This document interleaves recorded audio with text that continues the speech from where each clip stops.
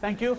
So I'll finish up a couple of minutes earlier today so that I can collect your papers at the end of class.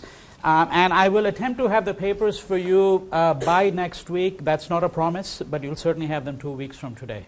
That'd be the very latest by which you would have the papers returned to you. All right?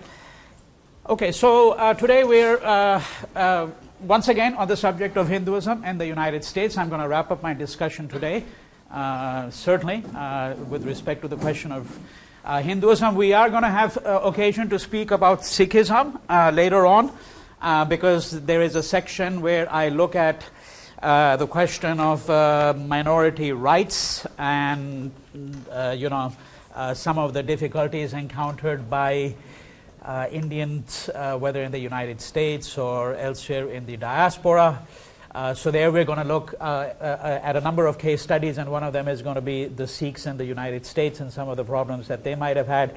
And there will be occasion to refer to Islam as well, but that will also be in that particular section. I mean, here what I propose to do is to, as I said, wrap up my discussion of Hinduism in the U.S., and I want to remind you what I had been talking about in the previous week. I had concluded my discussion on Thursday with a description of a temple that has recently come up. In fact, its inauguration took place very recently, and this is the Swaminarayan Temple in Chino Hills. Right? And you recall that I had mentioned to you the particular circumstances under which this temple had come up. The Swaminarayan faith is a faith that can be viewed as, the Swaminarayan people can be viewed as a sect of Hinduism. That's really the easiest way to describe it for our purposes. They themselves actually have a number of divisions within their ranks, and the most well-known of these three sects is BAPS.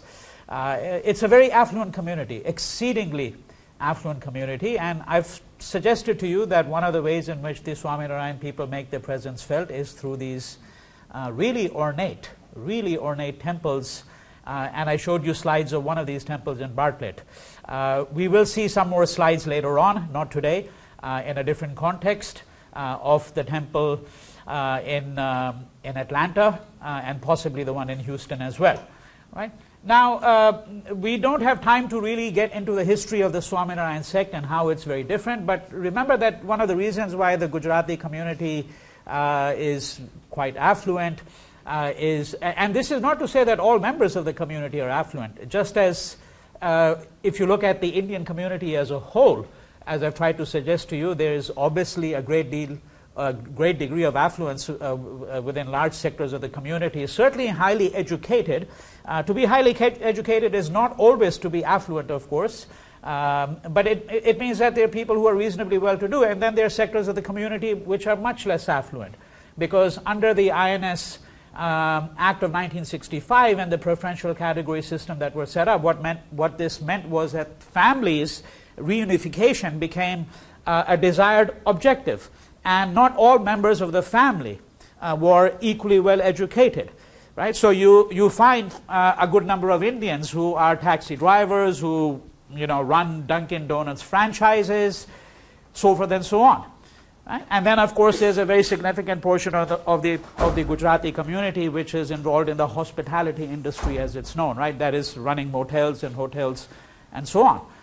Right? Now, nonetheless, the community has been centrally involved in things like trading for a very long period of time, and this history goes back to India itself. It's not a history uniquely of the Gujaratis in the United States. It's a history of the Gujaratis in East Africa, and then their migration in circumstances that I've already described to you in the late 1960s, early 1970s, right, to places like England. So the Swaminarayan Temple in Chino Hills is being put up by this particular community, and those are some of the features which help us understand why these temples are relatively ornate. Okay? Now, without moving into the ideological aspects of the Swaminarayan faith, and there are ideological aspects of this faith. So the faith, for example, puts itself forward as an apolitical faith. And frankly, I don't think that's the case at all. One of the things that's very disturbing, and just giving you an illustration of that, just an illustration. We don't have the luxury to really move into a detailed discussion of this particular set. But in the aftermath of the September 11th bombings, okay, in 2011, in 2001 in the United States, in the aftermath of those bombings, there was a terrorist attack in India on a Hindu temple. And that Hindu temple was the Swaminarayan temple at Akshardham. So Akshardham is their world headquarters. Right? It's right very close to the city of Ahmedabad, which is the major industrial city, the city to which, in fact, actually Gandhi had returned, as I pointed out on a previous occasion, the city to which he returned when he came back to India from South Africa, where he settled down. Right? So Akshardham is you could say it's on the outskirts of Ahmedabad, and the only terrorist attack that took place on a Hindu temple was at Akshardham. Why Akshardham? There are millions of temples, and you could say that, well, they picked a temple that was, highly visible.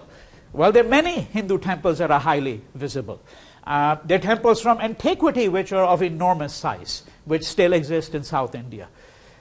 One could think of many other temples that could have been targeted, but I do believe that one reason this temple was targeted is because there is a feeling, at least among some people, and certainly among certain adherents of Islam in India, that the Swaminarayan faith has been, in fact, what we might describe as stridently Hindu nationalistic, right? Even though it purports to be apolitical, presents itself as apolitical. And we're not in the position here to be able to do a full evaluation of this, but it seems to me that this is certainly a factor that might have been present in the minds of those who perpetrated the terrorist attack, right, at Akshardham. So one thing that, and you can see where this is going to lead to eventually, because one of the things I'm going to do today is to move into this whole segment on Hindu nationalism. And it's, right, the relationship between politics and religion in the Indian diaspora, particularly in the United States. Right, so keep this narrative in mind when we look at this segment shortly from now, because at this point, I just want to reiterate a number of other considerations, some of which we have visited before, but since I'm trying to wrap up my discussion, I want to make sure that you understand very broadly what are some of the features of the Hindu landscape in the United States. So I had been suggesting to you in my previous lecture that there are certain characteristic features which one can think about when one looks at the history of Hinduism and Hindus in the United States. So, for example, the transition from makeshift temples to more orthodox, more formal temples. That when the community first puts down roots, at that point in time, they don't have the wherewithal, they don't have the financial resources, they don't have the self-confidence even perhaps, right, to be able to come up with elaborate temples, many of them built according to the formal guidelines laid down in the temple manual, in the temple architecture manuals. Right? But over a period of time, over a period of several decades, you find that a temple Hinduism begins to develop in the United States. And in between, you have such movements as the Hare Krishnas, which I described to you at very considerable length. And that the Hare Krishnas themselves initially had a certain kind of Indian following as well. It was not only a following among white liberals or those members of the white community who now felt alienated from the dominant mainstream society of the United States. Right? People who had gravitated to the spiritualism or mysticism of the East, as it was known. That the followers in the early years included Indians, but then gradually as a community gets well established, I gave you numbers from Chicago, how the numbers of Indians began to grow very substantially, so that by the mid-1980s, you're talking about communities now that certainly have the means to be able to put together, right, formal temples. And slowly you're going to find more Hindus gravitating towards these temples. And these temples themselves can be of various kinds. One of the things I had suggested to you, and I want to reiterate this at this particular juncture, is that Many of these temples showed certain kinds of innovative features in the 80s and 90s, and that had to do with the actual conditions on the ground. That even though these communities were now reasonably big, that relative to the population of America as a whole, they're still quite small, still quite minuscule. Right? So it cannot be the case that each community is going to build a temple for itself. And when I say community here now, I'm not speaking about Indians, I'm speaking about sub-national categories, Gujaratis, Tamilians, okay, Malayalis, Punjabis, so forth and so on. So some of these temples were quite eclectic, quite eclectic. And if you have done the readings, you would have noticed that one of the things that has been pointed out by a couple of the authors, that some of these temples will display, so if it's a Vaishnava temple, it may have a Shaivite shrine as well, right? And vice versa. Right? So these are the ways in which they began to innovate. Then I spoke to you about the museumization of Hinduism. Again, I looked at the Swaminarayan faith here as an illustration, that in this particular temple that I had mentioned to you in Bartlett, there's this huge exhibition called Understanding Hinduism. It's like walking into a museum, right? It doesn't necessarily give you that feeling of spirituality, partly because it's a sanitized, extremely sanitized kind of space. I mean, almost like a hospital space, frankly, if you actually go into it. Yes, I mean, they are the deities, and of course, if you were a believer of the Swaminarayan faith, you most certainly will feel some kind of spiritual ecstasy being there, or you'll feel spiritually at peace. But say you were an outsider, or say that you were a Hindu, but you did not belong to the Swaminarayan faith. So let's say someone like myself, right, who understands the religion, is born into it, but I'm obviously not an advocate of the Swaminarayan faith, right? So do I feel that same kind of spiritual, ease that I might feel at some other Hindu temple? Do I feel a sense of awe? And again, the experience of someone else might vary considerably. I don't want to consider my experience to be representative at all. But I'm simply saying that what I also see, in addition to the deities, is I see a kind of a museum. I see a kind of a sanitized space. Right? And so I was trying to explain to you what is a relationship between the idea of the museum and the project of modernity. The project of modernity, right? Because one of the ways in which we try to understand modernity is through its institutions. Not only through the fact that notions of time and space got highly radicalized, the speed at which things move, but one of the fundamental institutions of modernity is precisely what we would call the museum. And generally you put into a museum those artifacts of a culture which are part of the historical legacy. One of the most chilling exhibitions I've ever seen in my life, and I don't think I would ever forget it. And this is one of the things that made me understand what the museum complex is all about. And if you go to the Holocaust Museum, the Simon Wiesenthal Center here in Los Angeles. Okay, so I had gone there about 10 years ago with a friend of mine, and you go through the whole exhibition, and I'm sure that all of you have been to one Holocaust museum or the other at least, at some point. And you know that it's a standard kind of exhibition. And it begins with a description of the anti-Semitism that began in Europe. Okay, well, it didn't begin in Europe in the 19th century. It had existed for centuries at that point in time. But the exhibition would usually begin somewhere around the 1920s, 30s, social life in Germany, and how the Jews began to already feel the oppressiveness of a certain kind of anti-Semitism that was prevalent. But now with the coming of the Nazis, right, in the early 1930s, the establishment of the Nazi regime is going to now get institutionalized. So there are going to be a whole series of legislations, laws. Then you've got the Reichstag fire of 1933, which is deliberately staged in order to scapegoat the Jews. Right? Moving through, of course, the mid-1930s, Hitler's not simply ascendancy to power, but the fact that he's now able to consolidate it. He's got a war machine. He's got a machinery of extinction that he's slowly putting into place. Then the beginnings of the war, the final solution, 1942, concentration camps, so forth and so on. A standard exhibition. Now, what was particularly chilling is when you come to the end. When you come to the end, it says very clearly that one of the things that the Nazis had in mind is they wanted to build a grand museum of Jewish history and culture. And you think about it, what is so odd about it? What is so bizarre about it? You want to exterminate, what is the final solution? It's a desire to exterminate the Jewish race in its entirety, completely. Right? You want to exterminate the Jewish race, but you also want to build the grandest museum that you can have, which will record their history and culture and religion.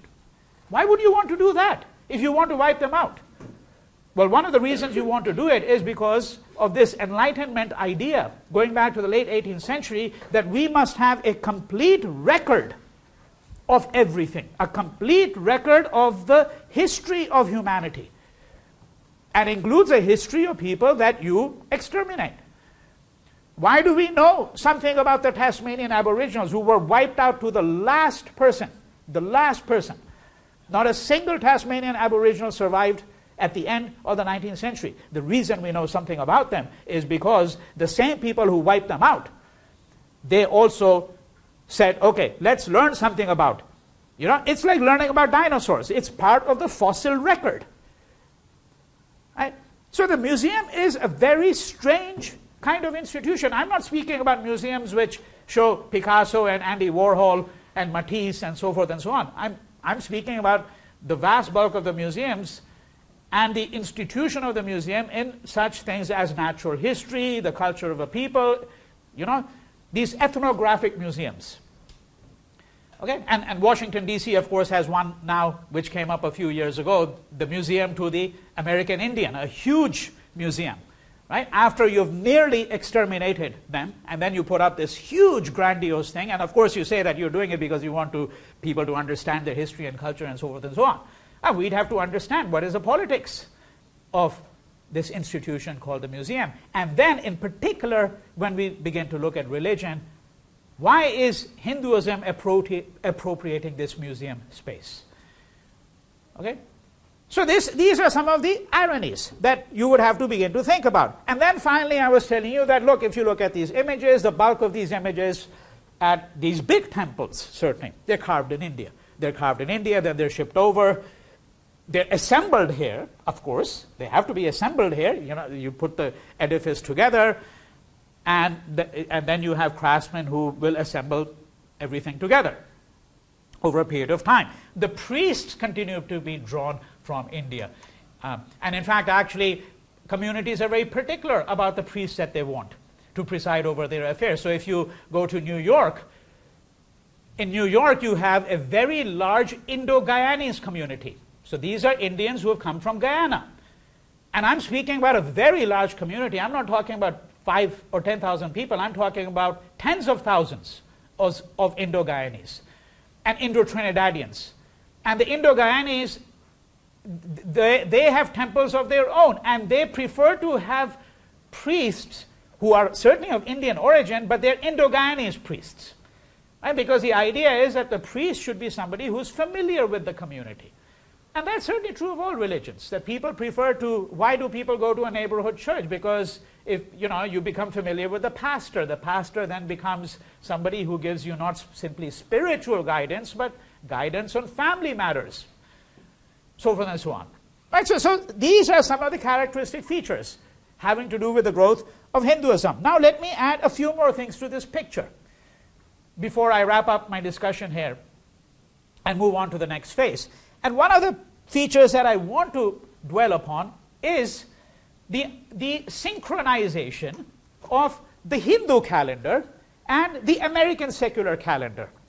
The synchronization of American secular ideas of freedom and Hindu ideas of freedom. And what do I mean by that? What do I mean by these two different propositions? What I mean by that is the following, that many of these Hindu temples, a very good illustration is this temple about which you have the reading. Right? If you've done the reading So there's an article by Vasudha Narayan, Creating the South Indian Hindu Experience in the United States. And what is she discussing in this particular reading? What she's discussing in this particular reading is a temple which is in Penn Hills in Pennsylvania. Okay? It's a Sri Venkateshwar temple, a Vishnu temple. And this particular temple, she points out, if you look at its history, this particular temple's inauguration, okay, took place in 1976. Right? Why is 1976 important? 1976 is important. It's the bicentennial of the American Revolution. Okay? Many of these temples are going to be inaugurated on July 4th. July 4th. And of course, I don't have to explain to anybody in this room the significance of July 4th. There are many illustrations. Exactly the same thing that happened in Chicago, at the Greater Hindu Temple in Chicago. Okay, construction of this temple started in 1976, this particular Sri Venkateshwar temple. So what we're talking about is two different phenomena. This particular example, in fact, actually speaks to two different phenomena that I've mentioned to you. One is the synchronization of these calendars. So you're an Indian, you're a Hindu, you're living in the United States. You want to show that you are a faithful, loyal subject of this country. And yet, of course, you delight in your Hindu heritage, your Indian heritage, right? That forms part of your identity. So this is why this synchronization is important. And in this particular article that we have over here, let me just look at another example. So page 159, if you don't have the book with you, it doesn't matter. Okay. So this particular temple in 1988, it produced a bulletin. You know, it produces a bulletin frequently, and this is a bulletin from 1988, page 159. Mahabrahmotsam was celebrated during the 4th of July weekend. Right? Brahmo Utsavam is the festival of Brahma. Labor Day weekend celebration, I'm quoting, Labor Day weekend celebration will be climaxed by a pushpa palaki, a float decorated with flowers and lights. Right, so here's another illustration. Synchronization of these, because you're showing your respect for American holidays, and to the extent you can shift Hindu holidays as well, as they do here, right, to give you the long weekend. Most of the holidays here are not actually observed on the day of that particular event. They're usually observed on a Friday or a Monday to give you that long weekend. And they're following the same principle here to some degree. Other religious and cultural events planned for the Labor Day weekend are listed, so forth and so on. So this synchronization is an interesting and characteristic feature of how Hinduism has worked here. Now, the second aspect of this synchronization is that many Hindus, I would argue, in the US, would claim that they are uniquely positioned among all people in the world. Why are they uniquely positioned? Because A, they are the beneficiaries of American notions of secular freedom, that this country has been a beacon of freedom, democracy, liberty, right? Its icons include the Statue of Liberty, give me your huddled masses, so forth and so on. Just be sure you have, a PhD or you're a great artist, and it'll be a little bit easier to come in, but the rhetoric is give me your huddled masses, so forth and so on, and I'll take all of them. Right? The idea of freedom, liberty, democracy is central to America revolution, spreading a certain message about itself. Now, what makes the Hindu especially privileged is because the Hindu brings his own conception of spiritual freedom. Going back to the period of the ancient Vedas, that what is the Indian spiritual, what is the Hindu spiritual experience all about? It's about self-emancipation, about attaining moksha. Moksha is liberation. Right? So the economic and political liberation that is promised in the United States is complemented beautifully, according to the Hindu, by the traditions of spiritual emancipation which he or she can legitimately claim as their own. And this is what makes the Hindu specially positioned. Right? This is the synchronization. that I think is really quite unique in the Hindu self-presentation of who they are and why the Hindu has a special kind of place in the history of the United States. All right, so these are some other elements of this, of what I'm describing as the characteristic features of the landscape of religion, particularly of Hinduism in the United States. There are some other features which I mentioned in the book, which are mentioned in some of the other readings. I won't really go into them, such as, for example, the fact that if you look at the Hindu temple in the US, certainly most Hindu temples, not necessarily true of all of them, but most Hindu temples, they in fact are not only temples, they also serve as cultural centers. Right? So, these are the centers where there will be classes given in Bharatanatyam and Kathak. This is where you can learn yoga and Hindi. This is where Indian families can send their children. So instead of sending them to Sunday school, you send them to a Bal Vihar. And I'm sure that many Indians, of your generation have had some experience of that kind if you've gone to one of these temples. So they double up as cultural centers, as community centers, so forth and so on. And that has to do partly, again, with the diasporic location. Now, it's certainly true that this can happen in India as well, but to a much lesser degree. The most that could happen is that in most neighborhood temples in India, a homeopath doctor will come in the evening there for 2 hours and dispense homeopathic medicine. Right? And that's about the most that you would really see by way of innovation. Here, the temple really does serve as a community center as well. All right. Now, are there any questions about this segment of my description of Hinduism in the US? Madhu? What is the Hindu conception of spiritual freedom as opposed to, say, the Buddhist conception of nirvana, for example? Oh, the Hindu here is not saying that others may not have, right, some conception of spiritual freedom. I mean, what is the notion of, let's say, emancipation, okay, in the Christian tradition? The Hindu will certainly concede the fact that if you are a Christian and you believe in Jesus Christ and you believe that Jesus Christ is the Savior, right, that certain consequences may follow, okay? I mean, the Hindu is not denying that. But the idea here is that Hinduism is specially positioned to enable people to understand the idea of self-emancipation, self-liberation. And as far as Buddhism goes, the Hindu would have no problem with that. But as far as they're concerned, Buddhists are really Hindus. I mean, these particular Hindus who believe that, they would have no problem at all with your claim that this might be true of Buddhism as well. But you know that if you look at the long history of Hinduism and its relationship with Buddhism, there are still a substantial number of Hindus all over the world who would claim that Buddhists really, frankly, are Hindus. I mean, they just call themselves by a different name, and we do know that in many canons of Hinduism, so to speak, the Buddha himself became an avatar of Vishnu, of the god Vishnu, right? So there's no difficulty there at all. The Christianity and Islam might promise something like redemption, but redemption is not the same as, from the point of view of the Hindu, as self-emancipation of the kind that the Hindu texts have been, right, giving us illustrations of for thousands of years. That would be the claim.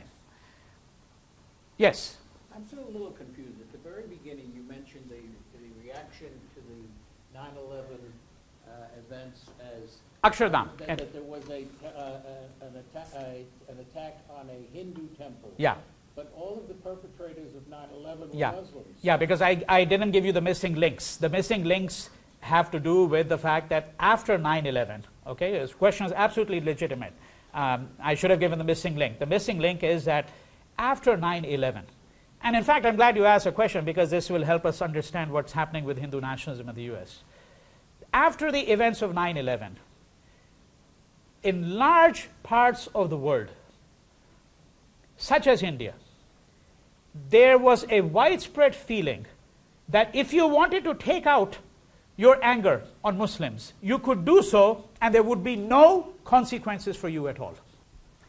Okay? That there would be no consequences for you at all.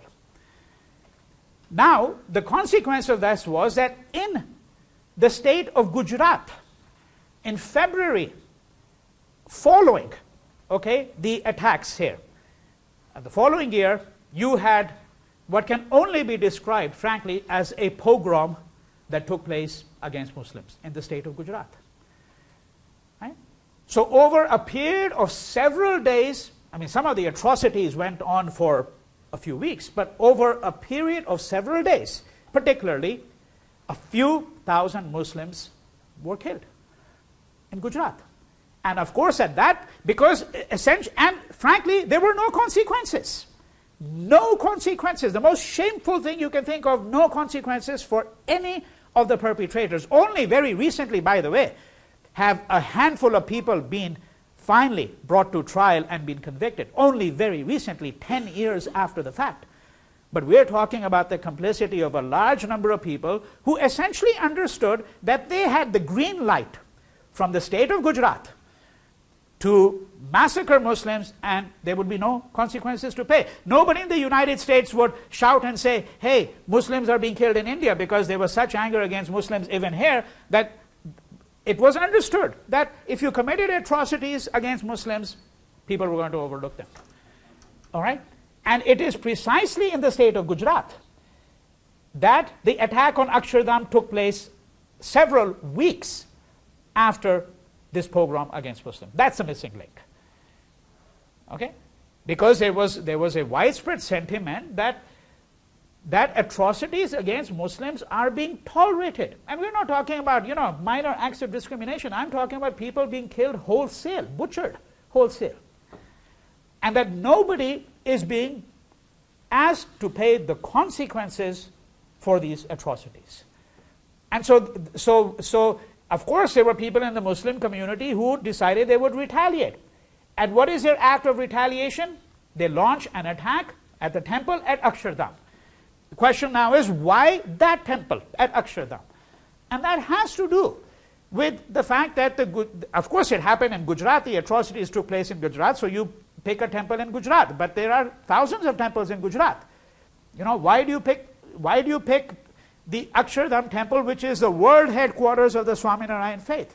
And that has to do with the general sentiment, I would argue, among members of the Muslim community, certainly some members of the Muslim community, that the Swaminarayan faith has been stridently pro-Hindu and anti-Muslim, even though it purports to present itself as entirely apolitical. Right? And if somebody said, well, what is the evidence? Well, then you just have to really know what the history of the Swaminarayan faith is throughout the last 2-3 decades, and how the community is perceived by Muslims, right? So forth and so on. Does that answer your question? Yes, but yeah. There was a long history of that before. A long history of what? Of Muslim, Hindu.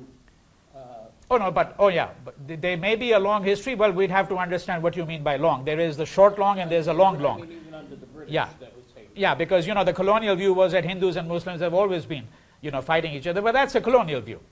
All right. But you see, the pogrom that took place against Muslims in 2002, this is of a different magnitude than anything that had been seen. The only comparable example would be the killings that took place of the Sikhs in 1984 after the assassination of Mrs. Indira Gandhi, right, by her own Sikh bodyguards. Okay? And at that point you had a pogrom that took place against the Sikhs in the capital. Right? But lasted over 2-3 days. The Gujarat killings did not last over 2-3 days. These went on for a long period of time. 200,000 people were displaced from their homes. The vast bulk of them, even today, have not been settled back in their homes. They're still refugees. As citizens, they're still refugees in their own state. That's what we're speaking about. Yeah. All right? Any other questions? Okay, now let me move to a related segment, but the next segment, and this is what I'm calling Internet Hinduism. Okay? So let me just, before I even venture into this, let me just throw out a question and see if you want to take a stab at it. How do you suppose that the Internet might have changed something about the practices of Hinduism among Hindus living here? Can anybody, I mean, some of you might already know because of, if you're practicing Hindus, you might already have had occasion to deploy the internet in one way or the other. Can anybody give me an illustration? Maybe live videos from like big festivals in India? Live videos, yes. That's true, but so for example, I mean, they very recently had what's called the Kumbh Mela, right? If you've been reading, if you read the New York Times, there were several articles. So the Kumbh Mela is usually described as the largest gathering of people ever in the world. And it takes place, there's the Maha Kumbh Mela, which is the grand Kumbh Mela, then there are the smaller ones. The smaller one means 10, 15 million people. The Maha one means 30, 40, 50, 60, 70 million people coming together in a place like Allahabad over a period of several weeks. It's a sea of humanity, right? And so you could say that, okay, well, there might have been some live videos there and you see it, but that's like consumption. You're sitting here, okay, and you're consuming these images. And the real question here would be, the real question for you is, how do practices of Hinduism change? How does our understanding of Hinduism change on account of the internet? Because I think surely all of you would agree that perhaps one of the 2 or 3 most significant changes in the course of the last 2 decades, in your lifetime for most of you, in other words, right, has been the advent of the internet, digital technologies, and so on and so forth. So what might be some of the things that would come to the fore? Yes?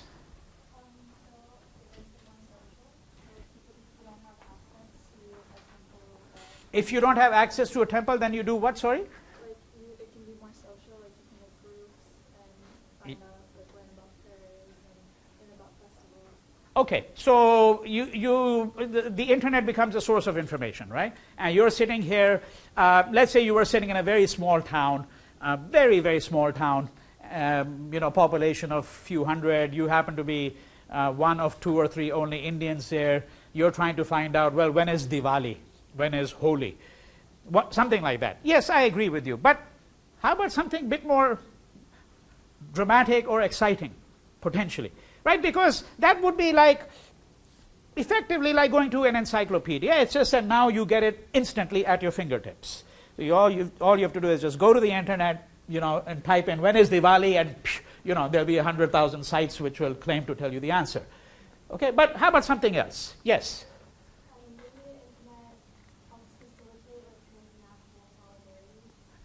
Okay, transnational solidarity. That is, I think, a very important consideration. I'm going to speak to that, but before we get to that, how about something like, okay, so for example, let's say among Muslims, I know that there are many such sites because, I'm a student of religion, so I look at these sites, that if you're a Muslim here and you want advice, you can go on the internet and you can get in touch with a Maulvi. Okay? A Maulvi is a Muslim priest, essentially. You can get in touch with a Maulvi. You wanted advice about certain rites, about how, for example, to conduct circumcision for a boy. Let's suppose you wanted information on that. Right? And so you could go, and in fact, you can do these online chats as well. All this is now being documented and studied by scholars. Right? Because that's what scholars do. First the practice takes place and then the scholars come along and try to figure out. The practice always precedes the theory, usually. The scholars like to believe that it's their theory that's influencing the practice. I think it's the other way around. There's a set of practices and then the scholars come into the game a little bit later on and then say, okay, let me try to figure out what's going on because things are changing very fast on the ground. So I'll give you, rather than taking up more time, I'll give you an illustration of what I'm talking about. Online puja. Okay, online puja. Now some of you, and go check it out on the internet, type in online puja. So you're sitting here, you have a son or a daughter, and you would love to get your son or daughter into Harvard or Princeton.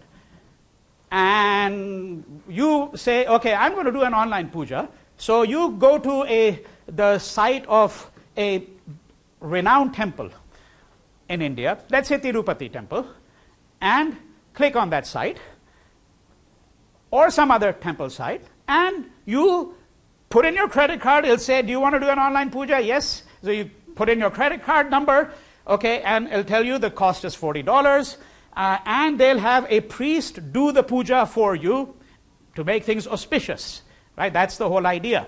Sometimes, by the way, some of the sites are now trying to simulate the puja, because, you know, the puja, the Hindu puja is a complete sensory experience.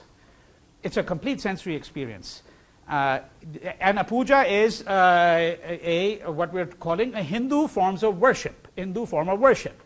So in a puja, there can be different kinds of pujas, but I'm just giving you, let's say, a generic description of a puja. So you burn incense. In a temple, you know, when you enter, you would you could do the puja, by the way, at a temple, or you can simply call the priest to your home. And you can have a little fire and do it around that in your own home. And you sit around the fire, the priest is there, he'll chant some mantras in Sanskrit. Let's hope he's chanting the right ones, because most of the people who are listening to these chants are absolutely clueless, of course, about what the priest is saying, right? And he may be equally clueless. That's what I'm suggesting in some cases, and particularly in the diaspora context, because who's there to really check up on his authority in these matters? Okay? And so, you know, he says some mantras, then you put oblations into the fire. Okay? So you can see how it's a complete sensory experience. In the temple, by the way, there would be, you know, you would clang the bells. And by the way, when you do an arti, when the person brings a tray and there's a little fire on it, and they might clang a little bell. So all your senses are involved in it. And the website might even simulate this. Now, when you do the online puja at one of these temples in India, so you put in the credit card number, they'll perform the puja for you, and guess what? They will even send the prasad by airmail. So prasadam is the holy food. Okay, so after the puja, there's usually an offering, and this includes food that has been sanctified. So they'll airlift a little box of halwa or whatever it is to you over here. Right? Now let's complicate it a bit more. Let's really complicate this a bit more.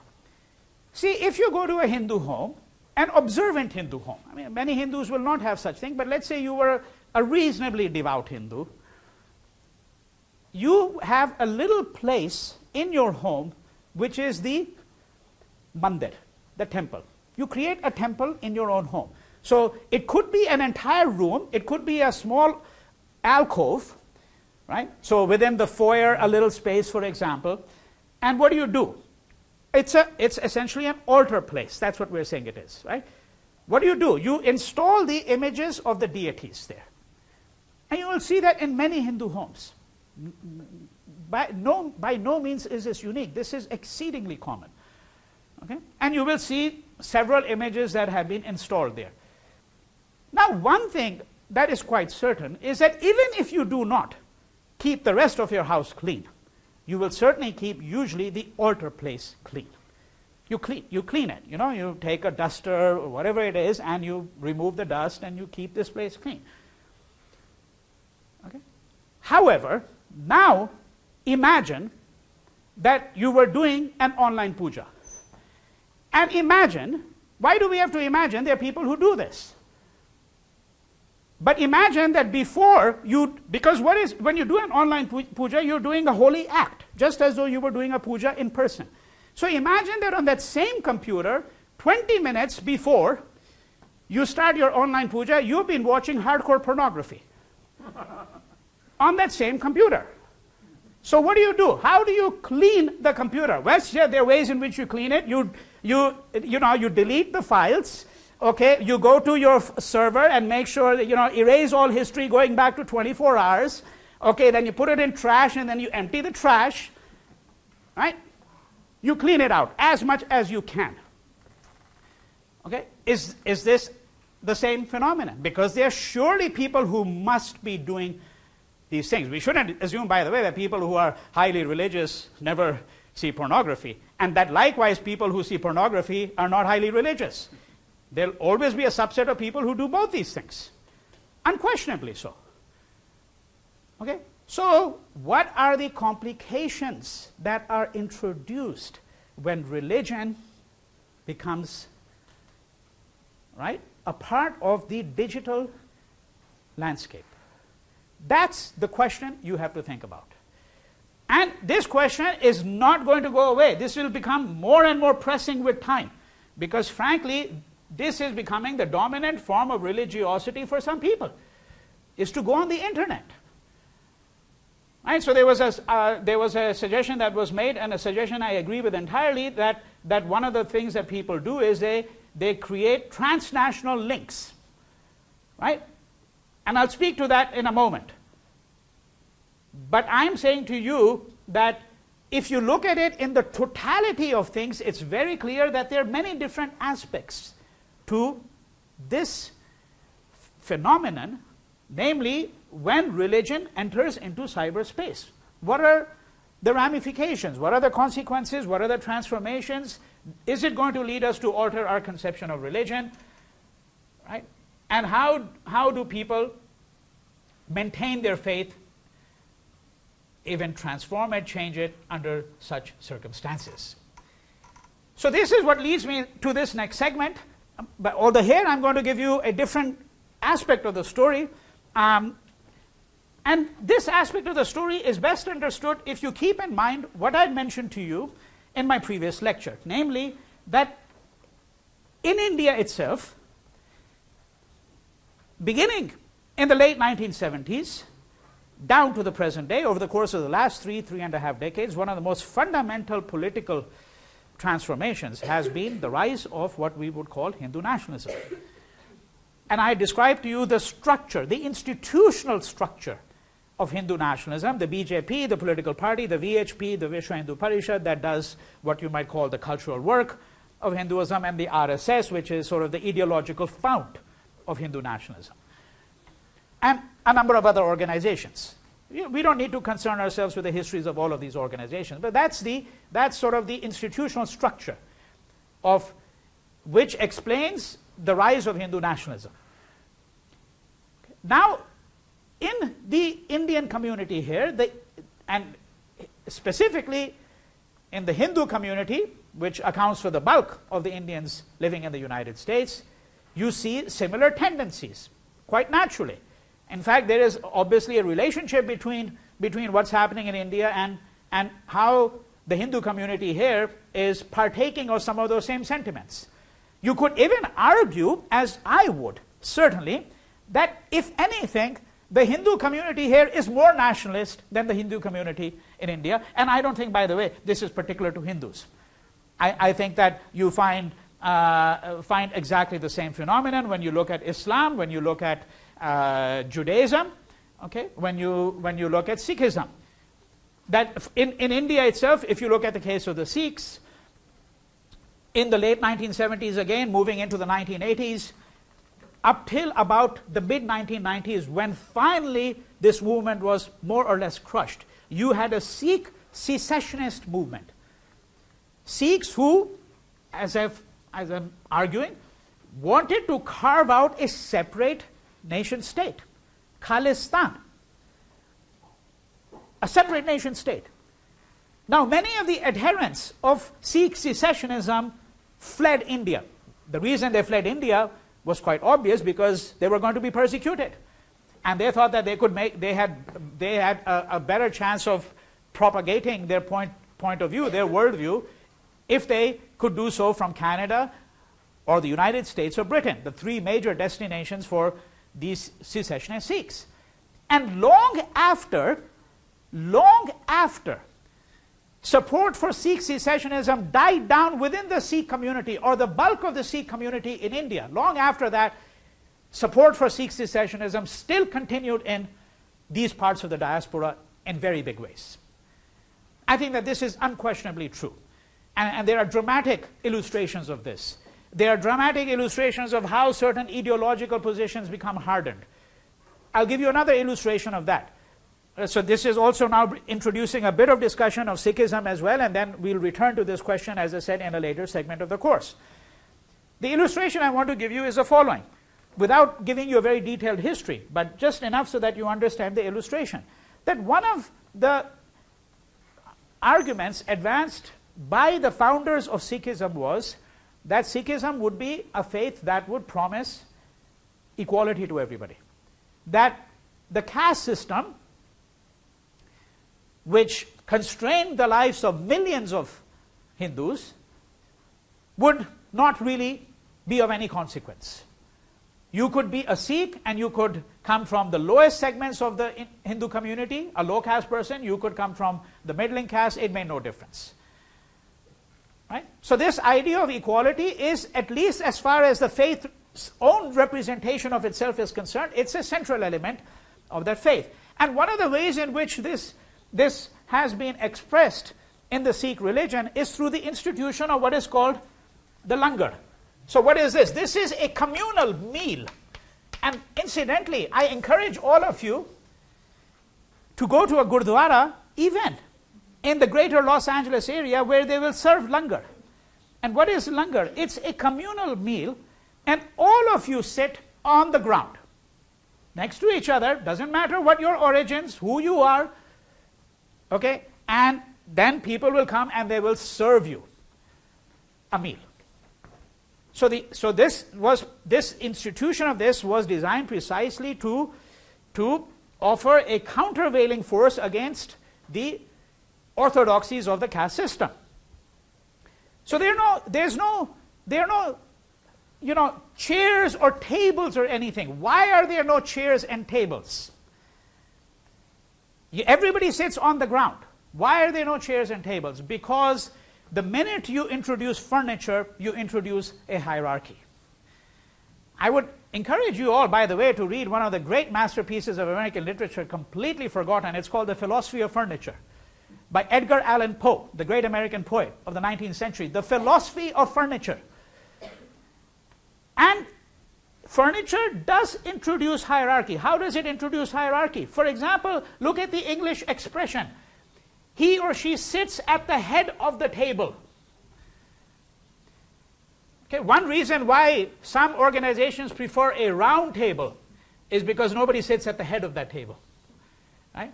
But if you have a rectangular table, these are all rectangular tables. Somebody sits at the head of the table. And always in the dining table, which are usually, certainly in that traditional form, has been a rectangular table where somebody sits at the head of it. And it's not simply a matter of sitting at the head of the table. Who sits at the table and who doesn't? In many parts of India, if you belong to the lower working class, lower caste, and you go to the home of the person who's employed you, and your employer wants to have a conversation with you, the person, the maid, the driver, they'll immediately sit on the ground. They understand tacitly they're not to sit on the sofa or on a chair. There are hierarchies that are established by furniture. Okay? I can't dwell on it at enormous length, but I think I've established a point. Now, the relationship of all of this is that in Vancouver, where you have a large Sikh population, very recently, several years ago, they had a big dispute over tables and chairs. Because in the Gurudwara, some people wanted to introduce chairs and tables. And some Orthodox Sikhs said, you cannot do that because it will destroy the spirit of the Sikh faith. Because they understand tacitly what it meant. Then some people said, well, the reason we want to introduce them is because, frankly, there are people who are elderly and they've got arthritis, and it's a bit of a pain for them to sit cross-legged on the floor. So, there were people who were arguing it. It led to blows, and eventually the cops had to be called in because a number of people were stabbed. So this is the fight over chairs and tables in a Gurudwara. You can find details of this if you go on the internet. And many people would think this is incredibly bizarre. Well, if you understand the cultural context, then you see what is happening here. Okay? So why am I mentioning all of this now? I'm mentioning all of this because before we look at internet Hinduism, I'm giving you an illustration here from a different faith, and I'm making a number of propositions. One of those propositions that I'm advancing for you is that very often there are certain ideological forms that the religion takes place in the diaspora, and these ideological forms take a more strident form and sometimes a more rigid form here than they do back in the home country itself. I mean, I would argue that there are more proponents, more rigid proponents of Zionism here than they are in Israel itself. That the most orthodox Sikhs, I mean the most orthodox Jews that you will find are not really in Israel, more so in the United States. And it is certainly true that if you look at the rise of Islamic extremism, a large number of the people who have been involved in this are people who come from diasporic Islamic communities. 19 of the 20 bombers involved in these September 11th bombings, these are not people who were peasants or villagers or this or that. All of them, nearly all of them, had degrees from institutions in the US and UK and so on. Okay? So this phenomenon is going to be worthwhile keeping in mind. The radicalization, which is not unique, I'm saying, to the Muslim community. The radicalization of religious communities in the diaspora is a common feature of the history of the diaspora. And that doesn't mean the whole diaspora. I do not believe, for example, that you will find support for these more orthodox, rigid, and extremist forms of Hindu nationalism in, for example, places such as Guyana and Trinidad and Suriname. No. I think in the older diaspora that will not be the case. It will be the case here. Partly it will be the case here in the US because the community is more educated, it's more affluent, it's more likely to want to use its muscle power to influence the course of things. So when there was a rise of nationalism in India, and you'll just have to accept that for a fact that there was.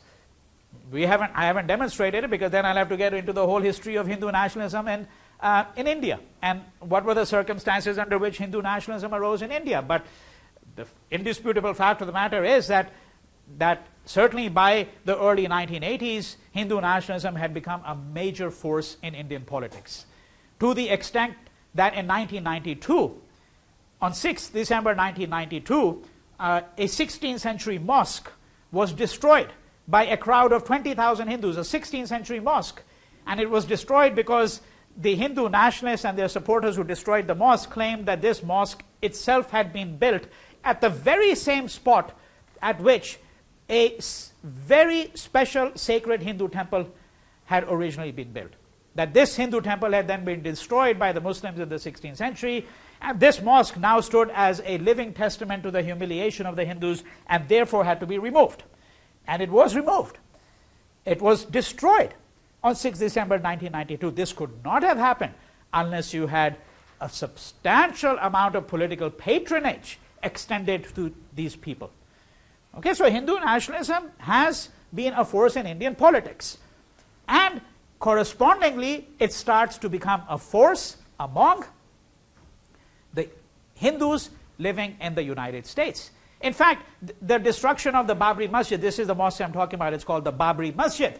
The destruction of the Babri Masjid elicited a number of responses among Orthodox Hindus in the United States, many of whom actually claimed that, well, frankly, the mosque should have been destroyed a long time ago. And even before it was destroyed, the major Indian American newspapers, ads had been taken out by the VHP suggesting why this mosque did not deserve to stand at that spot. Explicit ads brought out by the Vishwa Hindu Parishad. Okay? All of this is documented in part in the article that I've written, which you're reading as well, so I won't get into the details.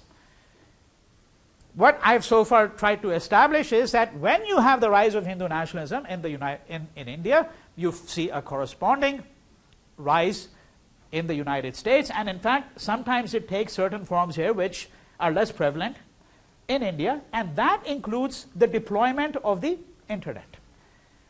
Now, let me say a few words about the deployment of the internet, the particular circumstances. To understand the circumstances, you have to understand that if you go to a place like Silicon Valley, you know that it has been estimated that about 25 to 30% of all the startups in Silicon Valley are run by Indians. 25 to 30%. That's an astronomical figure given their proportion of the population, which is slightly less than 1%. And you had a very substantial number of graduate students, usually single male graduate students. There are some exceptions. Some may be married, there may be some single female graduate students. The bulk of them, we're talking about single male graduate students. When computer science became a well-established field, right, and you could start earning doctorates, especially, large number of Indian male graduate students started taking up computer science as a field of study. Not all of them, or not all of the people I'm speaking about are single male graduate students in computer science. In fact, the majority of them, that might be the largest chunk here, but the majority of them would actually be male graduate students from India studying physics or mathematics or electrical engineering and so forth and so on. Now, in their evenings, many of them, when the internet started to mushroom, many of them started going on the internet and essentially establishing websites. One of the very first websites that was established years ago, in fact, I wrote this article that you're reading by myself, the early version of it came out 15 years ago. And Global Hindu Electronic Networks, GHEN, that was the acronym. And if you went to GHEN, now it's been absorbed under a different site. Okay? But if you went to this Global Hindu Electronic Network, for example, in the early 1990s, when, frankly, the internet is really, and the World Wide Web is really in its infancy. Particularly, the World Wide Web is in its infancy at this point. Email was already being used a bit, quite a bit.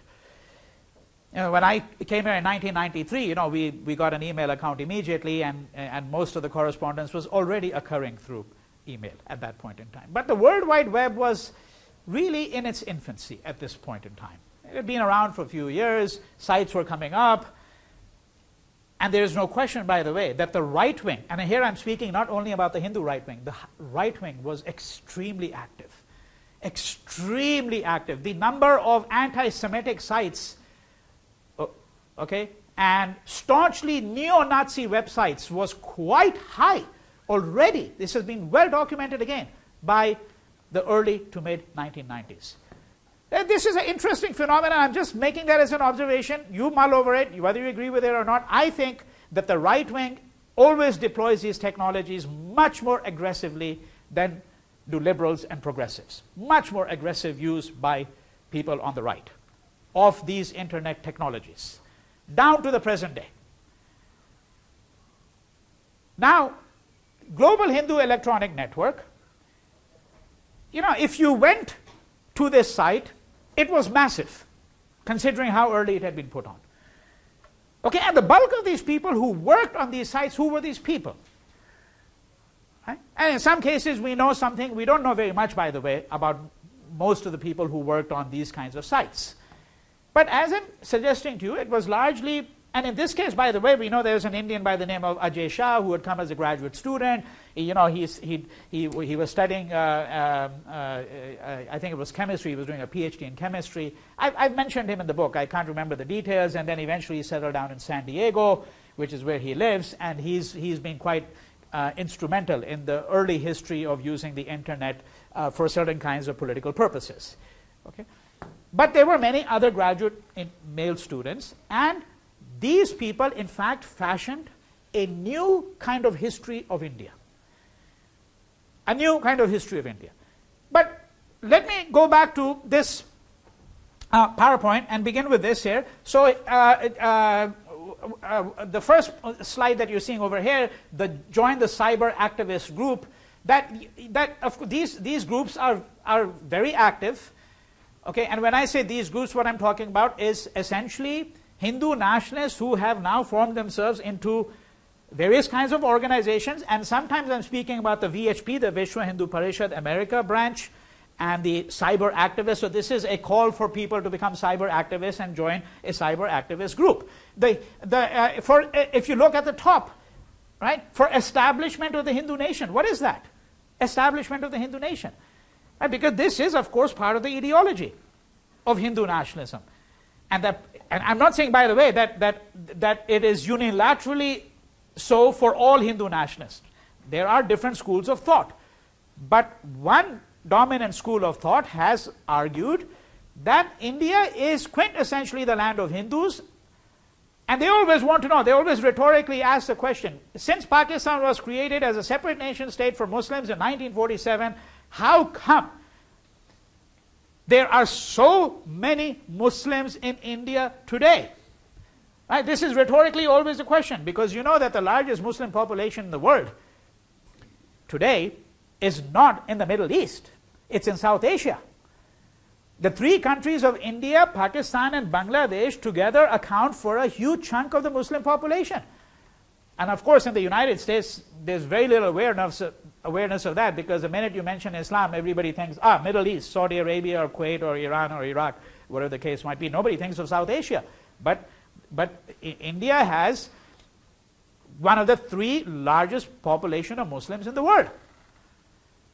Right? India, Pakistan, and Indonesia are the three largest Muslim countries in the world. None of them in the Middle East.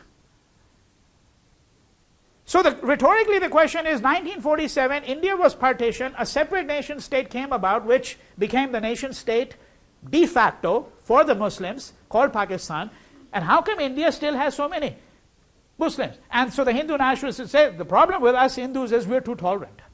We're just way too tolerant. We need to learn to be much less tolerant towards the Muslims.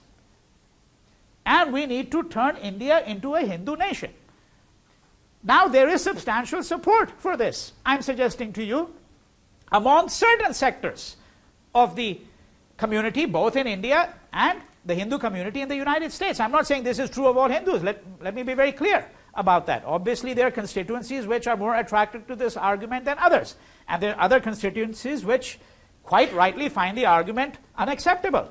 But this is, in any case, a call for cyber activists, and this is the Global Hindu Electronic Network. So the origins of these sites goes back to this Global Hindu Electronic Network.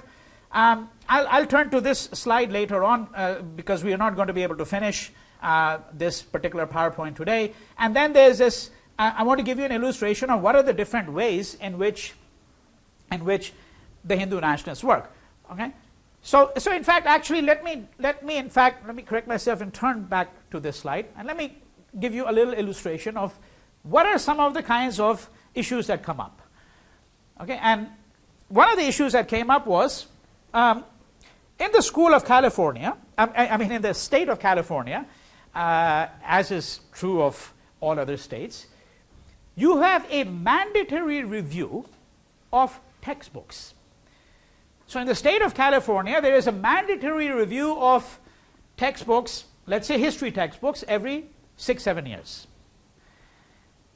Now, when this last review came up, members of the Hindu community, some members of the Hindu community, naturally, not all, some members of the Hindu community surveyed the history textbooks for grades 6 and 7 and said, hey, these are all the things that we find objectionable that have been mentioned about ancient India, Indians, and Hindus. They gave a list of 225 some problems that they found in these history textbooks.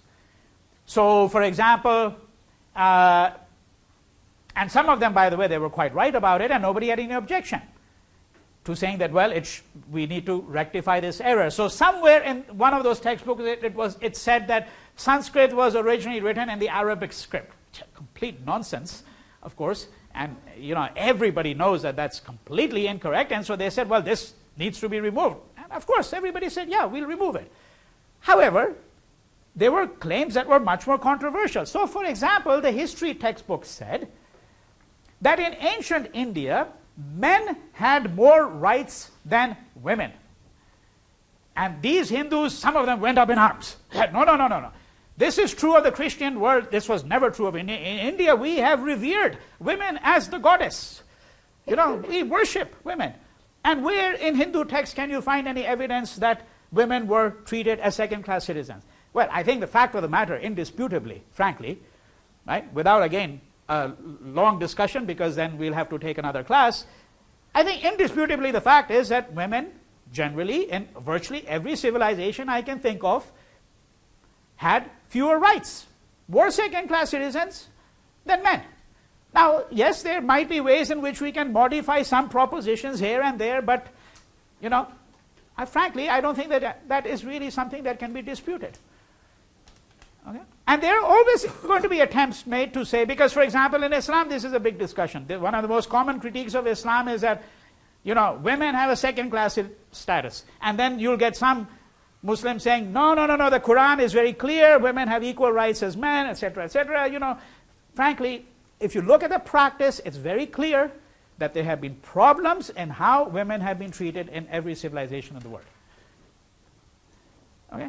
So now, what did the community here did? Okay? What they said was, no, we don't accept this. They suggested a change. What is the change that they suggested? They said women had different rights than men. I don't know, what is that supposed to be? Different rights than men. You know? Right? Well, yes, it's certainly true that they probably will have some rights having to do with their sphere of life. Okay? With their sphere of life, they go through different rites of puberty and different biological cycles, and there might be some rights associated with that, which would be different. But this was, of course, a way to get out of it and say, no, no, no, we had, you know, women had the same status as men did. It's just that there are some differences that we recognize, and surely we all of us can see that we have to recognize these differences even today. That's how they're thinking through it. Right? Another illustration. The text said Hinduism is a polytheistic faith. Again, the Hindus who got highly offended and said, no, no, no, no, Hindu is a monotheistic faith. The reason they're saying that, of course, is that polytheism is generally within the worldview of the Semitic faiths. Within the worldview of the Abrahamic faiths, polytheism traditionally has been viewed as something which is unacceptable. You know, the polytheistic faiths are not quite proper religions, according to this worldview. So that's why the Hindus are taking offense. But the problem, of course, is that polytheism and monotheism, both of them are categories derived from a study of religions in the West. The Hindus would not characterize themselves either as polytheistic or monotheistic. These are, you see, that's always the problem. When you're studying these civilizations, you take terms from the civilization that you know, and then you think, I'm going to apply them across the board to all of these other places. Okay? So this is an illustration. So what did they do? They waged a huge campaign, largely over the internet, to have their proposed changes installed into the new textbooks. And then, of course, there were people who, from the other side, including most of the people who professionally study India and Hinduism and ancient Indian history. So, for example, I wrote a long article on this. You know, I tried to intervene in my own way because I did not agree with some of the changes that they were proposing, such as this idea that women and men had different rights. I don't agree with that proposition. And I think that we have to be very clear. And one of the interesting things, which I'm just going to mention, I'm going to elaborate on it in my next lecture, is that they came up with strategies. So California Parents for the Equalization of Educational Materials. Sounds very nice, right? I mean, who could possibly disagree? California parents who agree that, yes, all communities should be treated equally. This organization is a Hindu nationalist organization. You just put an anodyne name. It's like buying, instead of buying, expensive cancer medication under its name, which you buy it under the generic. This is a generic form. Why did they put this in the generic form? Because they said, well, you read California parents for the equalization of educational material. Nobody could possibly disagree, right? But then you've got to start getting into the smaller print, and this is the acronym CAPIM. CAPIM was formed to represent parents in California. So they're saying, look, we're parents, number one. We're concerned. Number two, we're California parents. We're exercising our rights as citizens of California. We're, in fact, performing our duty. Many parents don't even do that. Look at us. We're so concerned, right? And then equalization. We're not saying that Hindus should get more rights or should get better representation. We're just claiming that we believe in equality. Don't all Americans believe in equality? Of educational materials. Sacrosanct. Next to religion, the most sacrosanct thing is education. Right? Look at the strategies that are being deployed here. To advance certain arguments, we'll return to this matter on Thursday.